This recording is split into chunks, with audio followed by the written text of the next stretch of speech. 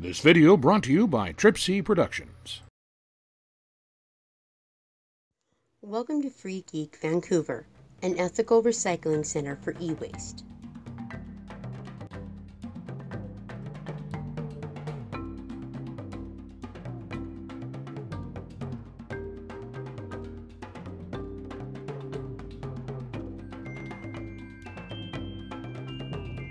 But why is e-waste such a problem, and what makes it so bad? In North America alone, over 160 million mobile devices were disposed of during the year 2010.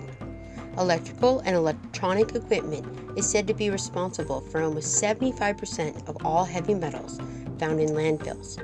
It's not trash, so e-waste should not be put in landfills like it is.